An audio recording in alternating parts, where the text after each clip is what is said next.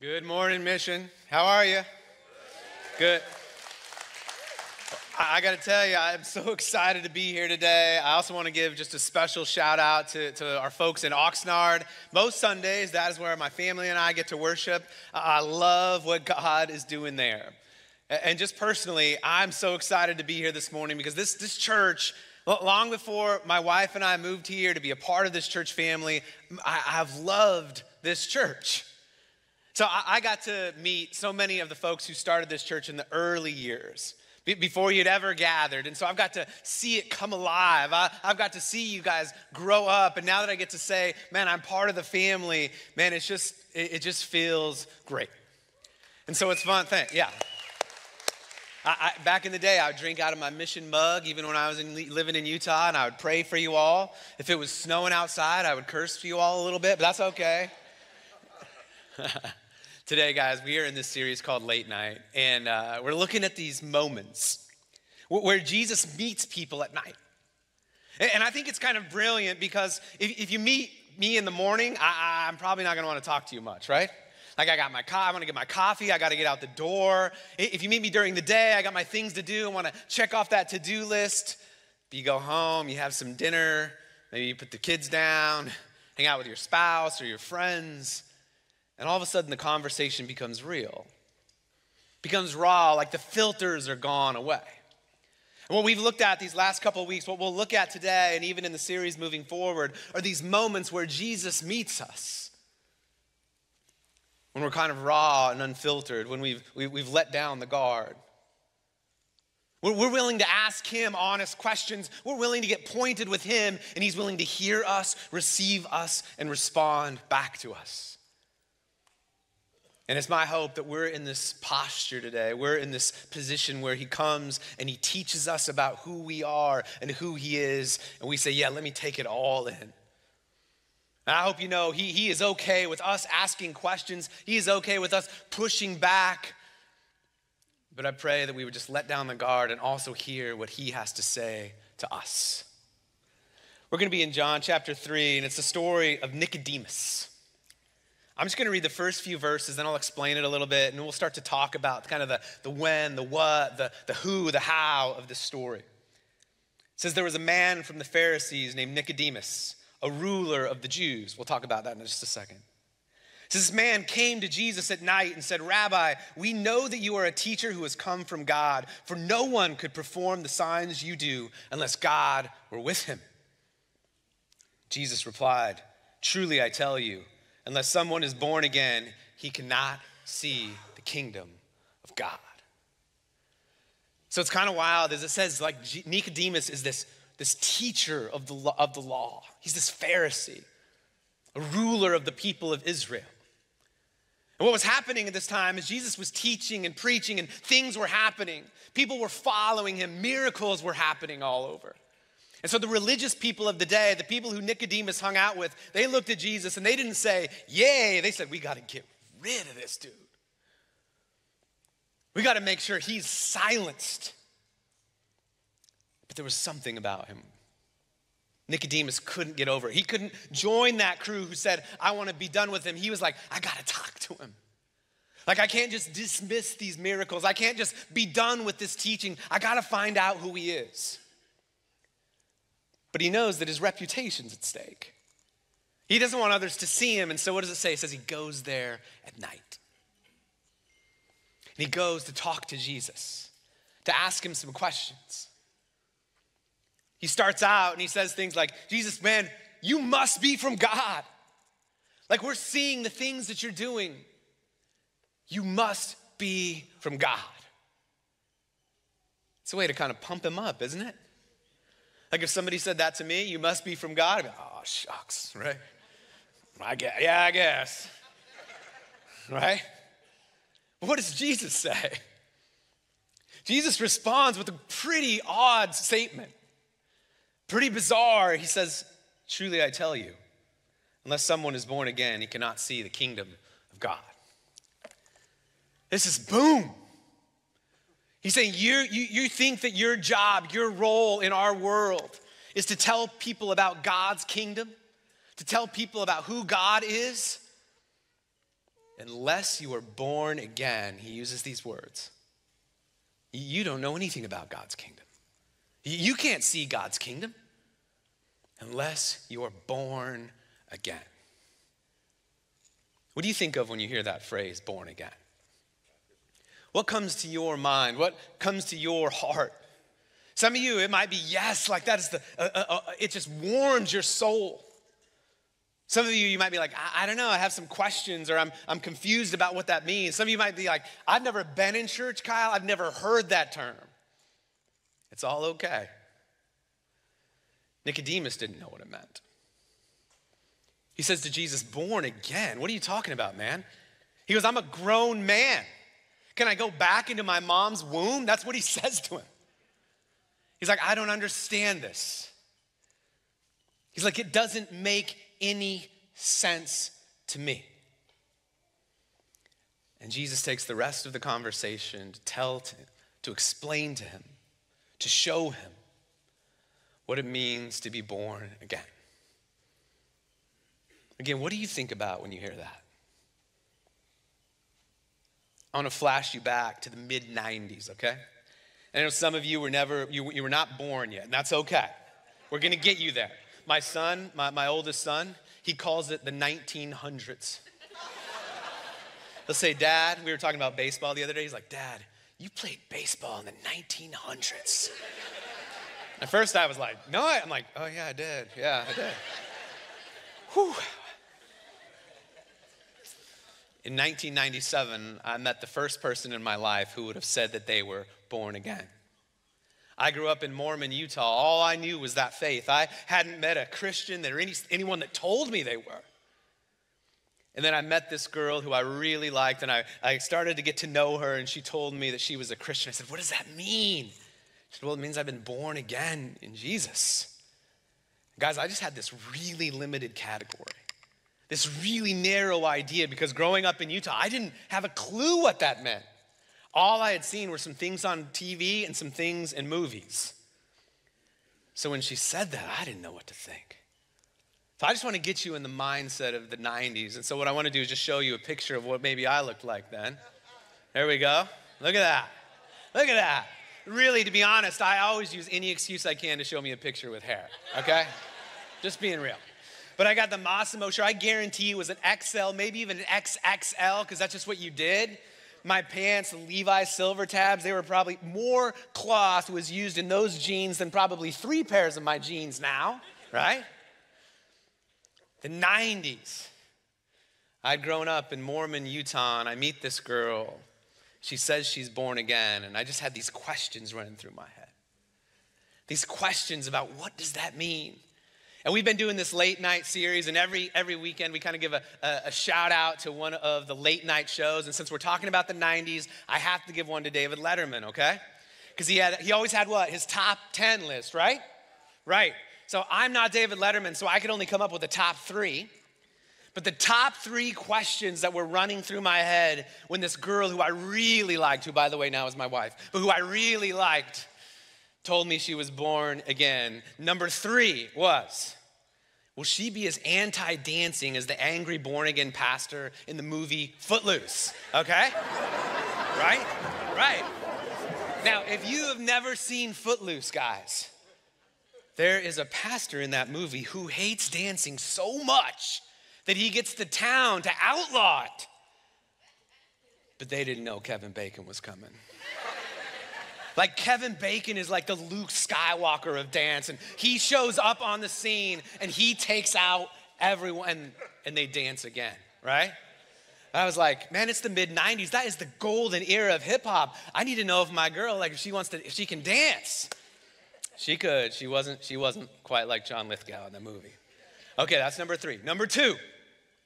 Does she have her own 1-800 number that she can give out at any time and ask people for money? See, I knew it, all right? I knew some of you are going to be like, huh? What? So you only get this. Like if you're a kid in Utah growing up, you don't know born again people, you don't know Christians that much, but you do watch television. And so what I would do, and I just need to tell for the people who are under like 30, when TV shows used to be on at a certain time, you had to watch them at that time, okay? You had to go to your cable box and push the button to that if you had cable. And I liked to watch Inspector Gadget when I was a kid.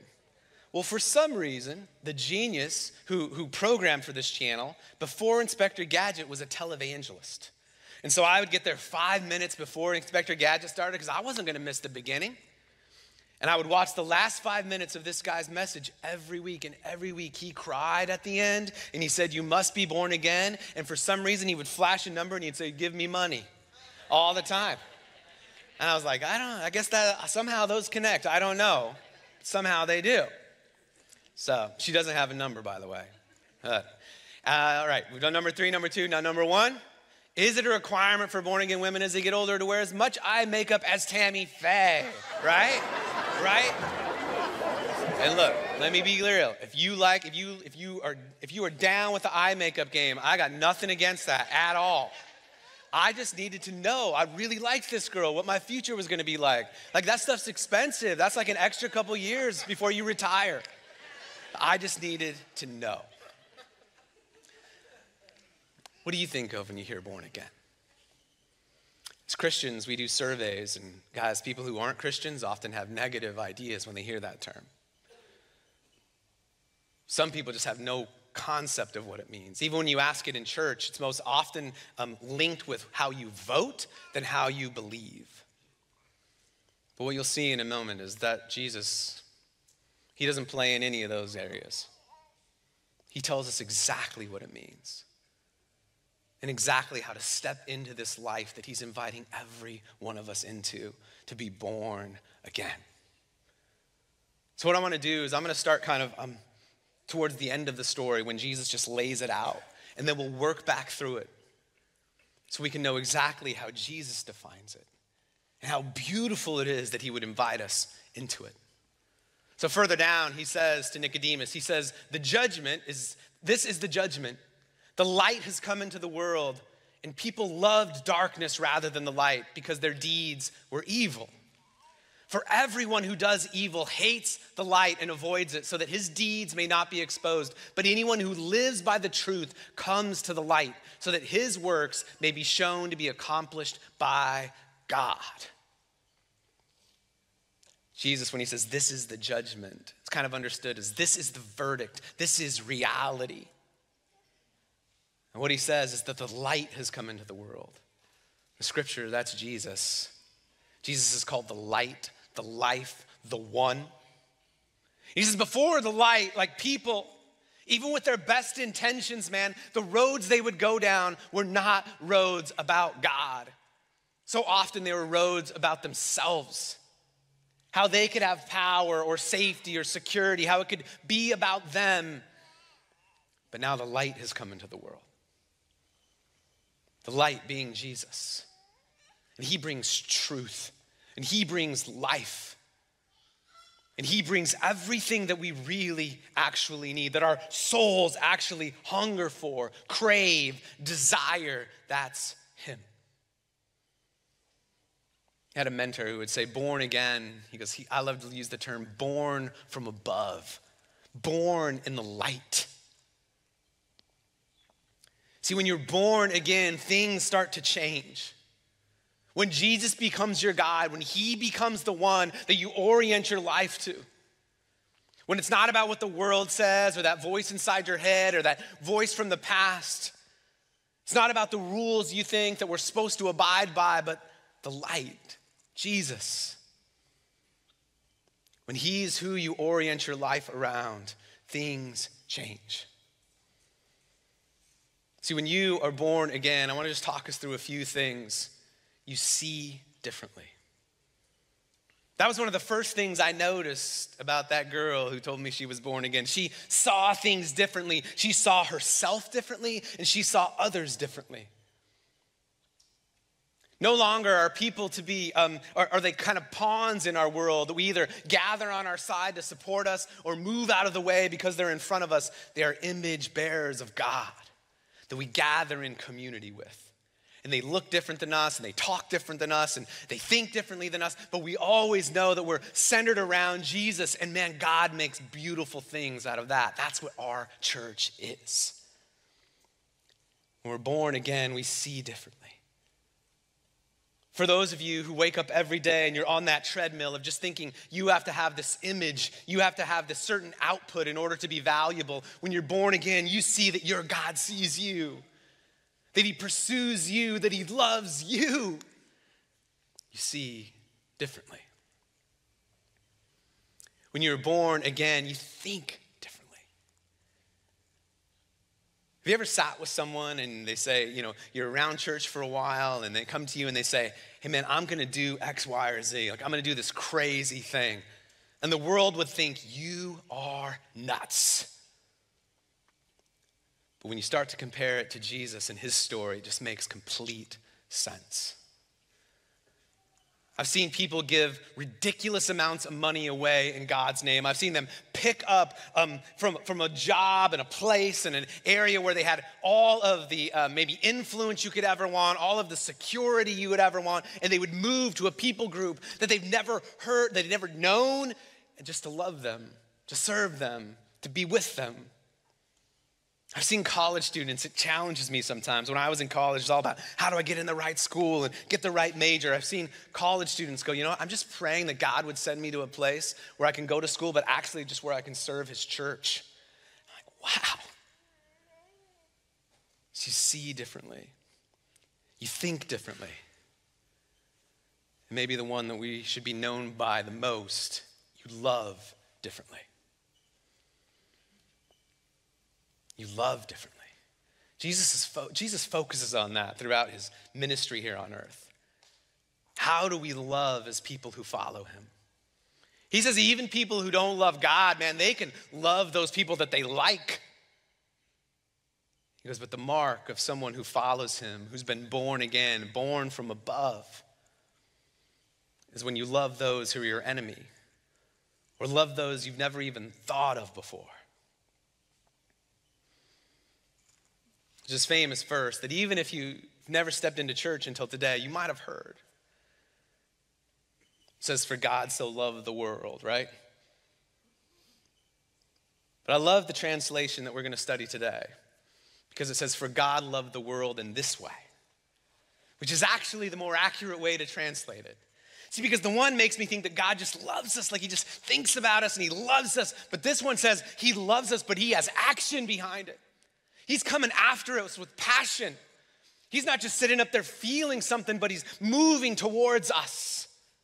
For God loved the world in this way, that he gave his one and only Son, so that everyone who believes in him will not perish, but have eternal life. For God loves this way. We live in a world, right, where love is just thrown about, that word love. Like I can love my wife and I can love tacos. Tacos are good, but they shouldn't be the same word, right? And how would you, I'm not gonna die for a taco. As much as I felt like that sometimes. But for my wife, no doubt. I'm gonna do anything and everything I can to get to my boys if they're in danger, to let them know I love them, to help protect them, to be with them. And I love that God says, I love this way. I love that I sacrifice for you. I humble myself for you. I pursue you. I come after you. Do you know what the Bible says? He doesn't do it on your best day, not on my best day.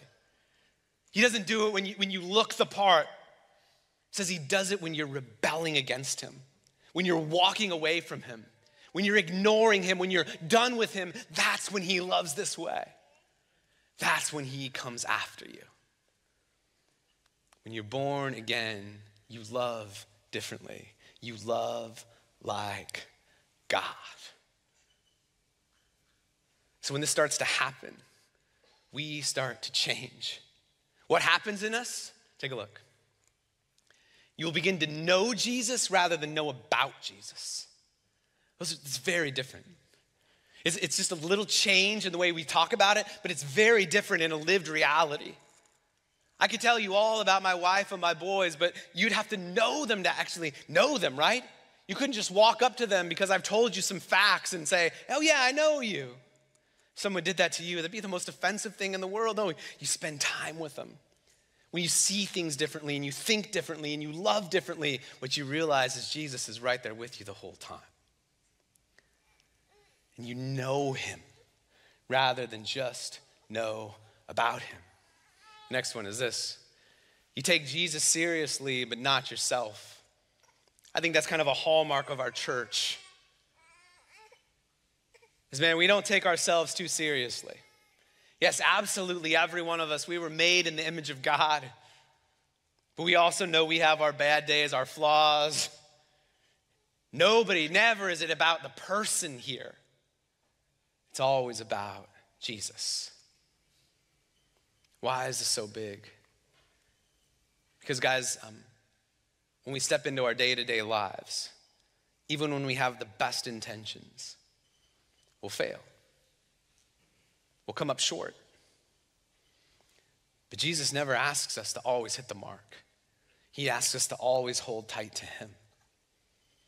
Because he always hits the mark. And he's always there with us, alongside us, with grace, mercy, goodness, kindness, presence. We don't take ourselves too seriously. We take Jesus very seriously.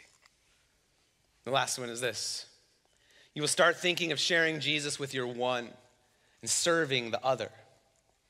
If you've been around here at all, you know that we pray for our ones. We believe a story that Jesus tells about a God who would leave the 99 to go find the one. And we know that that's how he has created us as well and called us into. So that's that one person that he puts into every one of our lives that we get to share the story of Jesus with. We get to talk about him with. And sometimes we just do it by the way we live, and sometimes we sit down and just spell it all out, or sometimes we just tell a story about how he's worked in our life. But when we are born again, when we are born from above, man, we want to talk about it. And then folks, we will go serve the other. That person we don't think about. That person who maybe have wronged us in the past. That person who, man, now we forgive. Now we move towards. We serve the other. Why?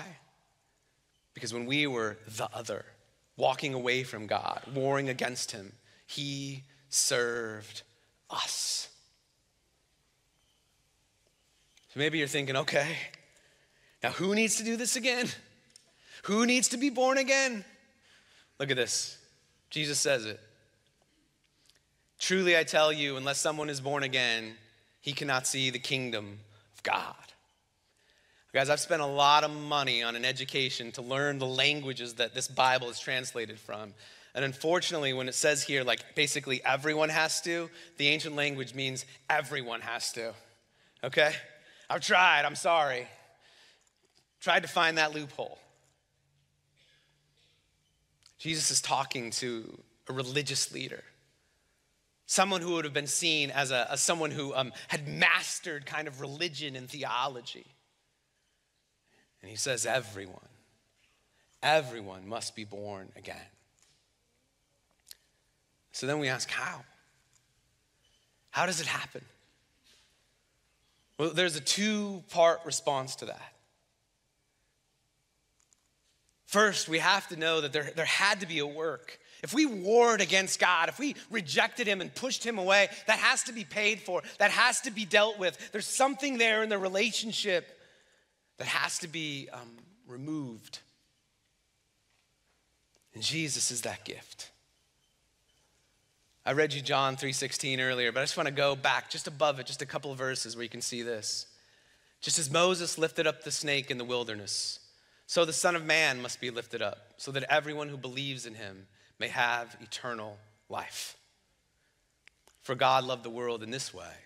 He gave his one and only Son, so that everyone who believes in him will not perish, but have eternal life. Jesus quotes this old story, this ancient story where Moses, when he was leading the Israelites in the wilderness, they all started to get sick. And they needed to be healed. And so Moses takes this bronze serpent and he sticks it on a pole and he raises it up. And God tells him to tell them, if they look on it, they will be healed. But if they don't, they will die.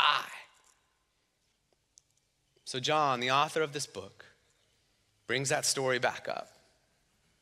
He says, just as the Israelites looked on the bronze serpent, the way that we are born again is we look at Jesus as he is raised up. And we respond. That's why we have a cross in here today. So we have a cross at all of our locations. You can look and see that cross. So you can remember that this is how God loves. This is how he heals. This is how he gives us birth from above. And in a moment, in all of our locations, we'll have a chance to respond to that. And how do we respond? First, we believe. We believe that the only way we know the truth, the only way we are born from above is because Jesus was willing to humble himself and hang on that cross. And then we receive it into our life. It's just a gift. I can't earn it. You can't, no matter what you do. We say, thank you, God. And then we surrender. We say, God, I want to have those eyes to see your kingdom. I can't do it, but you can give those to me. I believe it, I receive it, and I want to give you my life. No longer do I want this weight on my shoulders. I can't bear it. I'll give it to you, Jesus. You were never meant to be your own savior.